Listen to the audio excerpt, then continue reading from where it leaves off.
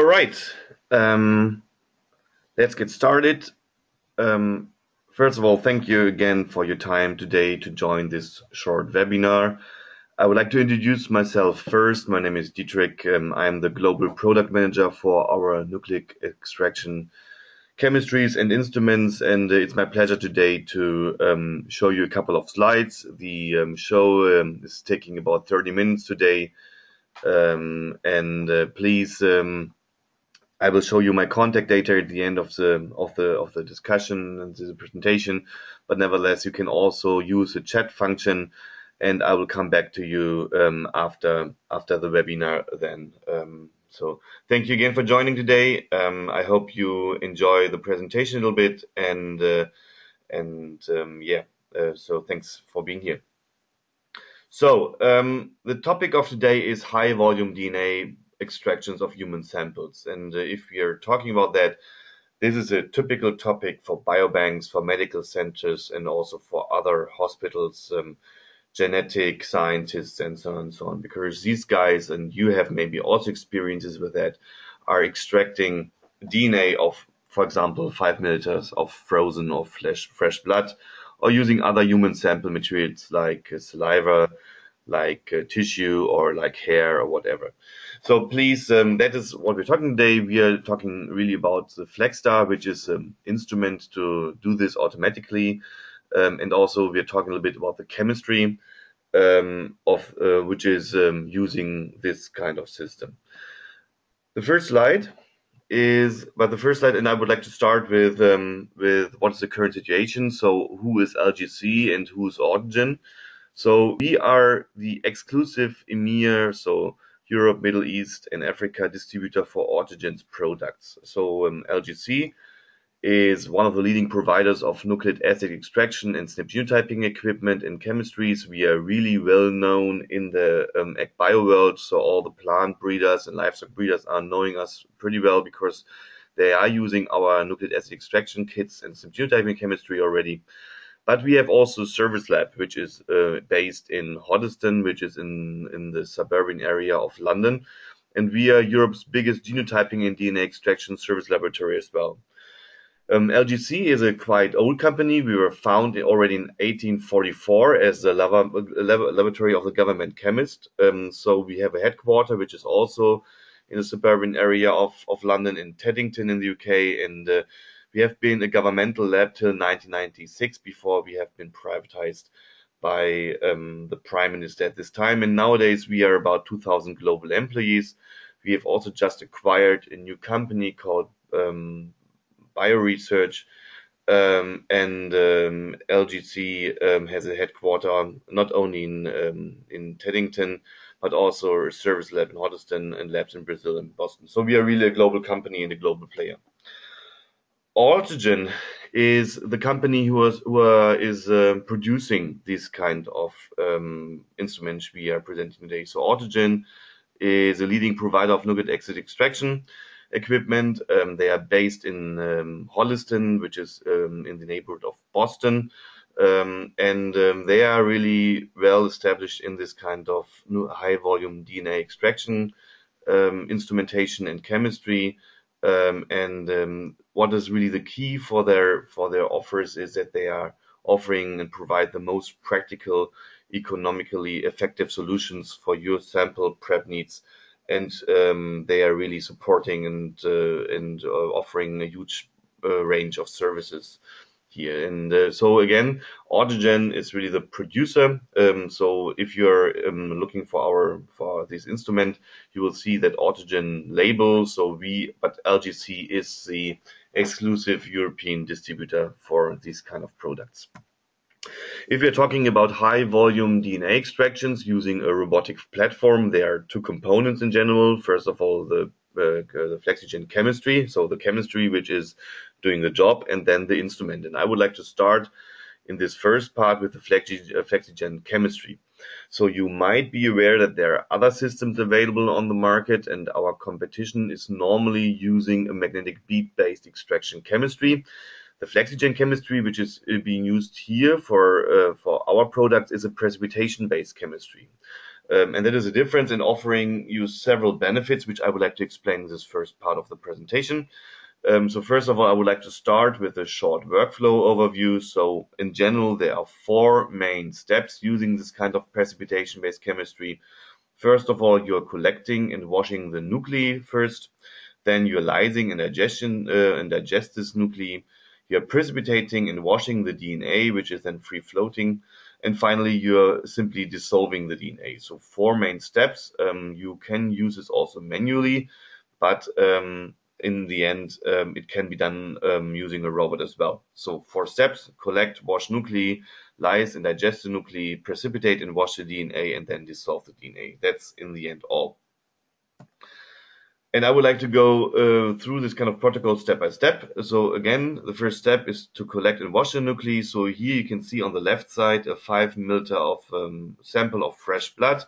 You're simply adding a lysis buffer, which is only digestion and destroying the red blood cells. The white nuclei cells are still intact. And then you simply spin them down. So you're spinning down this white nuclei or this white blood cells and collect them in this first step. And in the second step, then you're simply washing them, because sometimes you just have to get rid of a couple of other contaminations which are still sticking on the surface of this nuclei, or maybe also at the reaction vial. So first step, collecting and washing these kind of nuclei, and then you have an enriched nuclei rich nuclei sample. And what you're doing then is, because the DNA is in this nuclei, you are simply digest these kind of nuclei using protease and a special buffer to lyse this kind of nuclei. You have to incubate at 65 degrees for 10 minutes. And then you can see already that the DNA is free floating in your lysate. And this lysate is then transferred first into a new reaction vial, which you can see here by this arrow. So you're transferring this kind of digests into this recovery tubes, and I will show this later to you how this looks like when we have a closer look on the robot. So all this kind of removal of the liquids is done by decantation. You might know that magnetic bead-based systems are often connected with a liquid handling robot. Here we don't have a liquid handling robot involved. We are simply decantating our samples, and that's all. So no liquid handling involved here. The third step is then the precipitation. I've shown you that the DNA is free floating here, and then you're simply adding a precipitation solution and spinning down the DNA pellet. That's all. And finally, you simply add a washing solution. And again, you simply clean up your DNA, which is then highly purified. And in the final end, you simply have a DNA pellet which must be dissolved again in some kind of buffer, so that you have a ready-to-go DNA preparation here. So very simple, these 4 steps, very easy. The total time for about 30 samples, that's the maximum capacity per run, is 3 hours. The average DNA yields is between 100 and 210 microgram per 5 ml sample. So if you're starting with a 5 ml blood sample, you have between 100 to 210 microgram. What is important to say here, all these kind of values which I'm showing to you are quite flexible, because you can program faster protocols. So sometimes you can have a look for a 2-hour protocol, for example, but then you should always keep in mind that the DNA quality of these kind of extractions might be affected by this, by reducing the incubation times, for example. So be careful here, but an average time is 3 hours for 30 samples, and also DNA yields depending on the blood sample, on the sampling process. Sometimes if you have any cancer therapies, sometimes these kind of cancer therapies are influencing the final DNA yields. So, but for average reasons, we are saying between 100 and 210 microgram. And the typical average in terms of quantification using UV measurement is between 1.8 and 1.9, which is quite good, I think. So these are the really most important things. And then the question is there for sure, what kind of sample types can I use using this kind of FlexiGen chemistry and the FlexStar robot, and what kind of applications can I do with the extracted DNA. And you can see that you can do in the end all kind of human sample types in combination with all kind of downstream applications. So you can use this kind of FlexiGen chemistry for whole blood samples, for fresh and frozen materials, but also for processed blood samples, for example, buffy coats and packed cells, or completely other human samples like saliva, like origin samples, tissues are possible, bone marrow, and even also buccal swabs. And on the other side, you can use the extracted DNA for all kind of downstream applications, including Sanger sequencing, including next generation sequencing, which normally requires very high molecular DNA in combination with the high quality. So the purification grade must be very high, but that's not a problem for our FlexiGen chemistry here. You can do also other things than sequencing, so you can use it for different kind of genotyping technologies. You might be aware of our CASP genotyping, which we are offering for human applications. We have a broad range of genotyping assays here available already on our homepage, so please have a look there. But you can also go for TechMan, for example, for TechMan applications in genotyping, and also other PCR-based technologies, as well as chip technologies like Affymatrix, for example. So you can see there are no limitations in terms of the sample types, and also no limitations in terms of the applications. What's important, especially, for example, for next generation sequencing, is that we are providing high molecular weights. Here is a gel electrophoresis gel picture, and you can see that you can see this line here at about 50 kb. So the FlexiGen chemistry is really allowing the extraction of high molecular weights. You can go up to 150 kb. You might have to adapt the lysis conditions here, and you have to avoid shearing forces.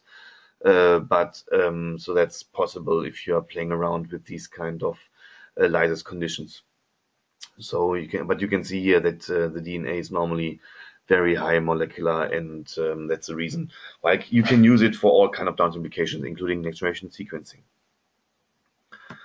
Next story, especially for biobanks. So if you're working maybe in a biobank, is stability. So because these kind of institutes are looking not only for extracted DNA now, but they're also looking for DNA which can be used also in 10 years if it is stored under certain conditions, and that's what we have tested. So we had a couple of blood samples here and simply have frozen them and thawed them every year again and again, and had a look for the stability. And you can see here that there is no change in the total yield. So the stability is really guaranteed here even after 10 years.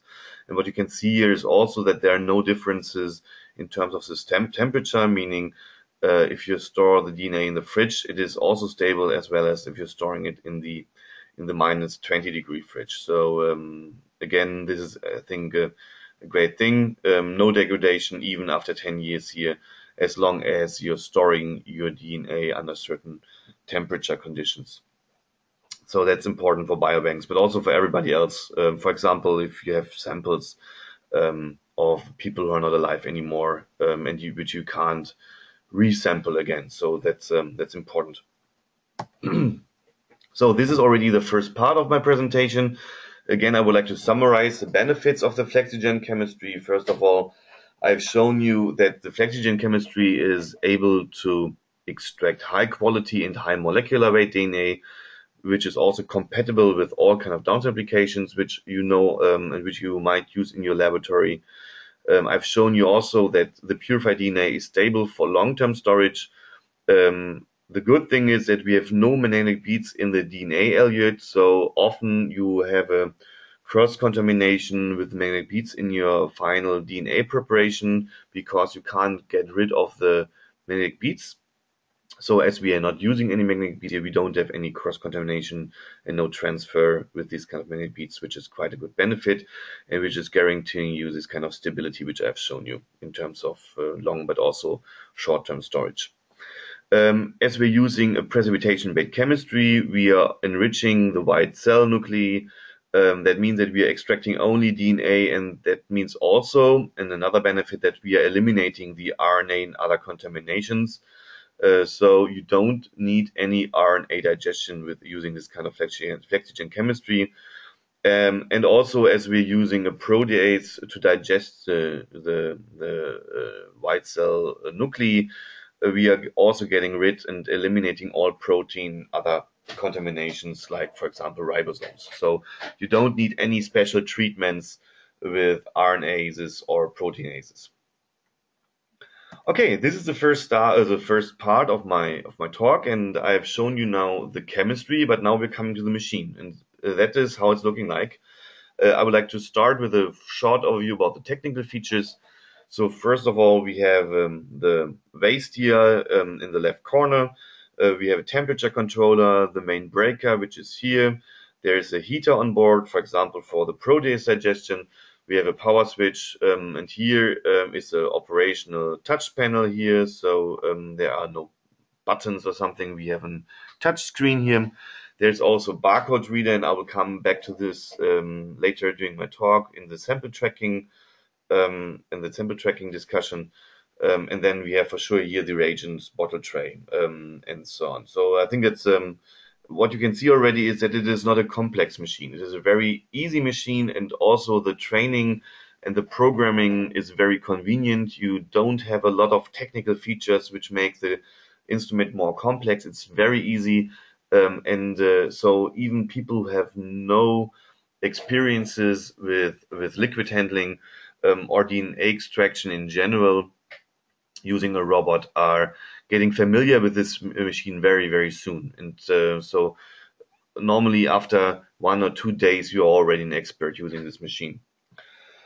Having a closer look to the main heart of the robot, which is the area where the extraction is taking place, you can see a couple of other components. First of all, we have this kind of rack table, which is moving, or which can move from the right to the left. We have here the dispenser and also the decantation stage. Again, we are not removing the liquids by liquid handling. We are decantating our samples. And also we have an agitator and a gripper. So an agitator, which is really transporting and shaking the kind of racks, the tube racks, and a gripper, which is transporting these kind of racks, which you can see on the right, this blue tube racks here, to the centrifuge, which is here, which you can't see on this picture, which is below this kind of rack table here. So this gripper is transporting these kind of tube racks into the centrifuge, where then, for example, the nuclei are spun down in the centrifuge. What you can see also are two kind of tube racks, one for the sample. So here you can extract five samples here in one rack, and you have 6 positions, and therefore you have a capacity of 30 samples per run. And here is a sample input. And as I have shown you in the protocol, there is a transfer from the sample input to the DNA tube racks, and therefore you will find your final DNA preparations here in this DNA tube rack in the back, in this blue one here. So you simply load this kind of sample inputs with your blood sample, for example, and finally you simply take out this kind of DNA tube rack here because you will find your DNA preparations here in this blue one. So very easy. Here is again the heater, which is heating up the samples. The gripper, I have said already a couple of words. The agitator is shaking the samples, and here's the dispenser. So very easy robot. And a couple of words in terms of the throughputs. I've said already that you can extract 30 samples per batch. That means, as you're needing about 3 hours per sample run, that you can do approximately 90 samples per day and an additional run overnight. So you can store this kind of DNA for a couple of hours, so that you simply go home and the robot has fresh DNA preparations right in the morning the next day. Normally, the maximum capacity is 5 ml. So we are also not recommending to overload your sample racks. The reason is you are increasing the risk for cross-contaminations, meaning 5 milliliters is really the absolutely maximum capacity in terms of blood extractions and also saliva extractions. For buffy coats, it's the same because normally you have to dilute your buffy coat samples to a certain degree. So please don't overload or please don't load more than 5 milliliters of blood into your sample racks. So if you have a 10 ml blood sample, please split it up to maybe 5 milliliters of blood. So that is important. And then for sure you have also a reduced sample throughput. So 90 samples per day is important. An overnight run is also possible, and one run takes about 3 hours for 30 samples. Because you can leave the instrument alone in the night, you have an unintended hands-off operation, meaning you don't have to stay at the instrument the whole time, as you are not able, as you're not in the risk that you have blocked tips or any under pressure, which is maybe ruining your robotic head. You can simply go away and do something else. There is an internal barcode scanning component in the back, which is guaranteeing you the sample tracking integrity, a touch panel, the built-in centrifuge, and which I've also shown you. You can simply go home. So there's an onboard incubation and drying step. And what's important for your safety, there are also filters here on the machine.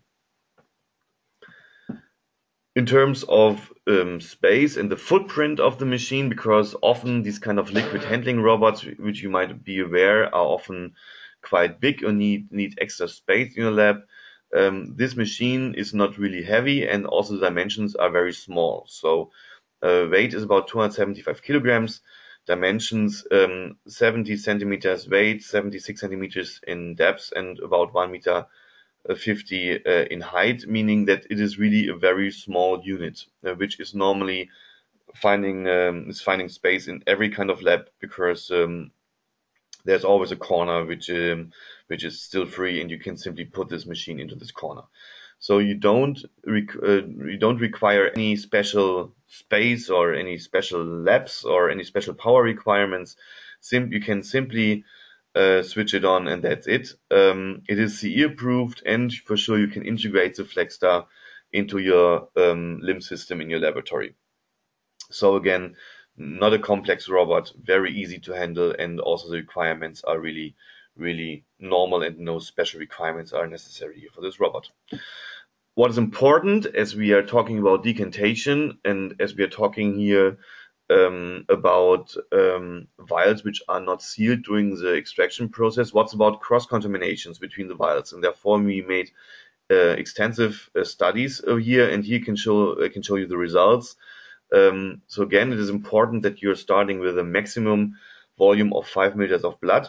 But if you're doing this, you can see that there are no cross-contaminations between blood samples marked with a plus and 20 negative control samples, so plasmid samples here with a minus, and you can see that you can't find a PCR fragment in the negative controls, meaning there is no real cross-contamination here, and the blood samples are still in their reaction vials and are not spreading around in the negative plasmid samples. So no cross-contaminations if you take care that you're not overloading your sample racks, which is quite important. Okay, and then finally, 2 slides in terms of the sample tracking process. Again, we have an internal barcode scanner, which is allowing a complete sample tracking integrity of the sample, so you always know where the sample is. You are always sure that it is at the correct place. Nothing can get lost. And what is also important is that this internal barcode scanner is not only taking care for everything which is happening during the run, but also is taking care for the so-called restart function, meaning if you have a breakdown of electricity in your lab, then the robot is not stopping and starting again from the beginning.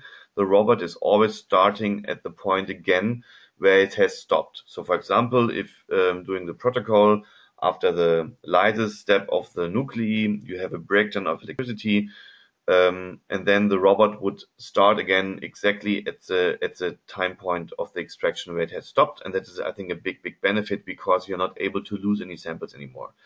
For other robotic systems, you simply are losing the samples during the run. Here, the robot is just doing its job as although you had this breakdown, and I think that's a big benefit. So no, you are not able to lose any samples anymore. And for sure, you can get a report. Finally, you can feed the robot with the patient IDs, with operator functions.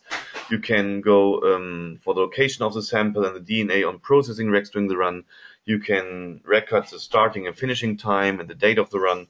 You can give the protocol a name, the number of samples, and the lot numbers of the reagents. You are reckoning all the errors and the conditions during the run, and you're creating reports to display all the information. And for sure, you can integrate the robot into your LIMS system. And I think and export the data and import the data as well. So there are really a lot of different kind of functions in terms of sample tracking as well. And this is really making this kind of this machine some kind of complete little helper for your lab. So half an hour is gone. I would like to summarize what I've shown you. Again, the package contains two different kind of things: the Flex C-Gen chemistry and the FlexStar robot. And the key benefits, what I want to show you today, are that we can really extract high quality DNA preparations using the traditional precipitation-based chemistry. I've shown you that the hardware is really reliable, and that even if mistakes are happening, that these mistakes are not influencing the final extraction because we have this restart function which is rescuing the sample in the end. So the maximum capacity is about 30 samples, which can be extracted in 3 hours. I've shown you that this small footprint is really beneficial for packs, for laboratories which are already packed, and so you don't need a lot of space for that. The recovery and restart function is really a big benefit because you're not losing any samples anymore. There's a sample tracking software included. You can use the DNA afterwards without any post-treatment, for example, RNase digestion or whatever. So the RNA is degraded already and is not in the final DNA preparation anymore. And for sure, we are also offering great support and service. So that is the last slide. I hope that the presentation was quite clear for you. Nevertheless, if you have any questions, you can use still the chat function, and I will come back to you, as well as here my contact data. I'm based in Berlin. So that's the reason why I have my German accent here, but nevertheless, please feel free to contact me via email. If you have any questions, then yeah, I am happy to answer them also in the next days or weeks. So I hope that this was some kind of informative webinar for you, and I'm looking forward to hear from you soon. And with this, thank you very much for your attention. Have a nice and lovely day, and talk to you soon. Thank you and bye-bye.